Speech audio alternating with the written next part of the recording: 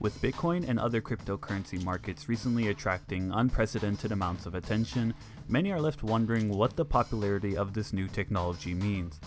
Digital currencies have the potential to disrupt financial systems across the globe through new business opportunities, technological applications, and by fully distributing control over money. However, while some consider cryptocurrency a much-needed innovation, others see it as nothing more than a bubble ready to burst. My name is Nathan, and welcome to Caspian Report. If you'd like to help us produce more content like this, please visit our fundraising page at patreon.com/CaspianReport. The mysterious inventor of Bitcoin, known only under the pseudonym Satoshi Nakamoto, described Bitcoin in his initial 2008 announcement as a new electronic cash system using a completely decentralized peer-to-peer payment network. Traditionally, in order to verify monetary transactions and prevent double spending, a trusted central authority which can keep track of account information like banks or PayPal was needed as a middleman. Bitcoin circumvented this by spreading the transaction and balance data across an entire network, with each node in that network containing a complete history of all transactions using the currency. This way, instead of relying on a single central authority, the network itself verifies transactions by having all nodes come to a consensus on who owns what. If one node in the network contains a transaction that contradicts the rest, it is rejected by its peers and deemed invalid. This strategy for tracking and verifying transactions is called the blockchain and is what Bitcoin and numerous other cryptocurrencies are built on. In order to prevent multiple contradicting transactions from being confirmed at the same time on different nodes, Bitcoin requires a certain amount of computing power before blocks of transactions are permanently written into the currency's history. This process consists of generating a cryptographic hash of a block's transactions that must meet certain predefined criteria and is known as mining. In order to encourage miners to dedicate computing power to accomplish this work, those who successfully verify blocks of transactions are able to mint new coins for themselves, thereby allowing the entire network to be self-sufficient. Cryptocurrencies have entered the world at a point where faith in traditional banking and monetary systems are wearing thin.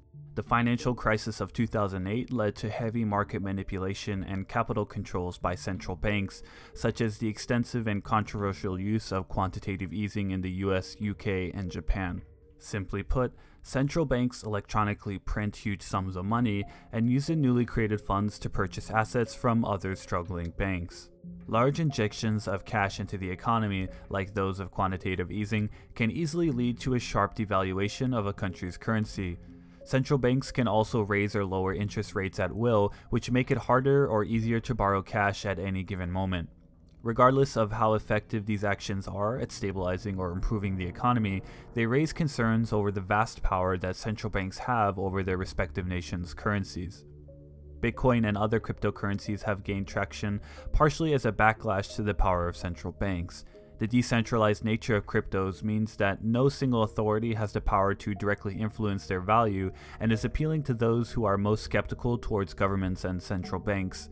This is compounded by the fact that since abandoning the gold standard in 1971, the value of the US dollar depends entirely on faith in the economy and the institutions that uphold it. Of course, given all this, the US dollar is still the dominant reserve currency of the world, which reflects a strong international faith in the US Federal Reserve and for the United States economy as a whole. Nonetheless, the rapid rise in popularity of cryptocurrencies have definitely signaled a desire for completely new monetary systems, and governments and international corporations are beginning to take notice.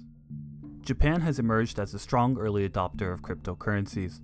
In March of 2017, a consortium of 47 Japanese banks announced that they were utilizing a cloud-based payment platform powered by the Ripple cryptocurrency in order to achieve cheaper and more efficient transactions.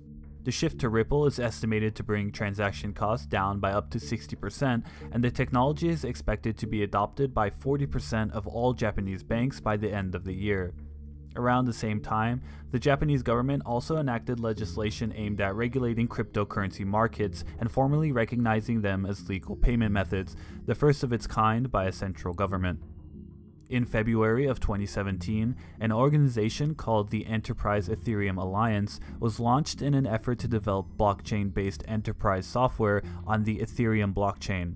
The EEA is backed by many big-name multinational corporations such as Accenture, Credit Suisse, Deloitte, Samsung, and Microsoft, and is a great example of how blockchain technology is getting serious investment for commercial use. There are also plenty of bottom-up approaches towards cryptocurrencies as well that utilize blockchain networks and their decentralized nature as an alternative to popular centralized computing platforms such as Amazon Web Services or Google's cloud platform. Siacoin is one such currency that facilitates the rental of computer storage on the blockchain and aims to be a direct competitor to major cloud computing providers through its relatively low cost and distributed approach. Data is stored in tiny encrypted pieces across the entire Sia network, making it appealing for anyone wary of trusting commercial entities with their sensitive data, or for those who view centralized storage providers as a dangerous single point of failure. Because of the widespread reliance on Amazon's Simple Storage Service, or S3 for short, there have been multiple instances of huge amounts of online services and websites being disrupted at the same time due to S3 outages. Although they are quite rare, these outages are a massive concern for businesses and engineers who need reliable and consistent cloud computing. Cryptocurrencies are especially useful in developing economies, where the average person is less likely to have a credit card or bank account, and monetary policies contain less consumer protecting regulations. In Nigeria, the most populous country in Africa, a 2014 report discovered that 64% of residents do not have access to traditional banking services and often rely on sending money physically in bags or envelopes. Those that do have access have to pay abnormally high exchange rates or fees when sending money across borders, making remittances to African nations difficult and expensive. The World Bank in 2013 estimated that remittance fees to Africa cost on average a painful 12%, much higher than the rest of the world due to a lack of competition amongst banks and payment services. Bill Gates has stated his optimism towards Bitcoin as a step in the right direction towards solving the high cost of remittances, but believes that greater innovation will still be needed. One cryptocurrency aiming to tackle this issue is Stellar, which is built to provide its own protocol as an alternative to traditional cross-border payment services like Western Union. Stellar's infrastructure can be used to send and receive money in any currency easier, faster, and cheaper than what is currently available to most Africans. In the coming years, as competition amongst businesses increases and more money is exchanged, demand in blockchain technology is likely to continue growing alongside it. However, for all the positive applications of cryptocurrencies and blockchains, there are plenty of downsides as well. For one, the value of coins are prone to extreme volatility and have experienced wild swings in value. In the past few months alone, the price of Bitcoin has surged from around $1,000 to a peak of $3,000, with almost all other cryptocurrencies experiencing similar activity. In the same time period, the value of Siacoin underwent an astonishing 4,400% rise in value.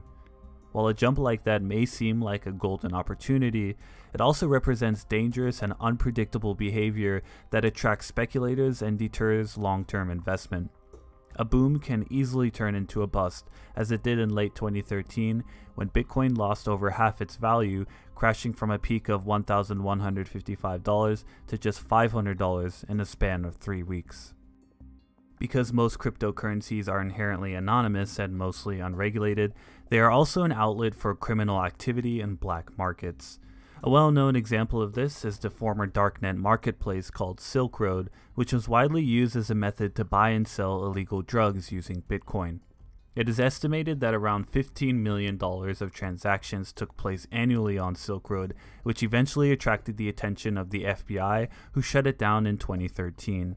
Although Silk Road was quite tame in its content and restricted violent or harmful goods, there continue to exist multiple other platforms which offer easy and anonymous methods of acquiring firearms, assassination services, security exploits, and child pornography. Bitcoin is also often used in ransomware attacks, in which a computer's data is encrypted and locked to the owner until they pay the attacker a ransom. A recent and famous example of this is the WannaCry attack, which affected hundreds of thousands of machines across over 150 countries and seriously impacted major organizations like Britain's National Health Service, as well as Spain's Telefonica and the shipping service FedEx. The attack resulted in over $130,000 worth of Bitcoin payments to the perpetrators who, even though the wallet addresses and transactions are fully visible to the public, still remain unknown. As with many disruptive technologies, cryptocurrencies introduce new opportunities for malicious exploitation and will require security organizations to innovate in their attempts to defend against such criminal activity. Regardless of their pros and cons, many will draw comparisons between the recent hype surrounding cryptocurrencies and the dot-com bubble of the late 1990s. As risk takers are drawn towards the crypto market in an attempt to get an early jump on a disruptive new trend, it is increasingly likely that another crash in many or all cryptocurrencies will occur. The popular cryptocurrency tracking website CoinMarketCap.com currently lists a whopping 757 different currencies in existence. However, all the excitement and speculation may very well prove warranted in the end. Although the bursting of the dot-com bubble marked the end of many technological endeavors, some of those that did survive, like Amazon and eBay, grew to become dominant players in the tech world.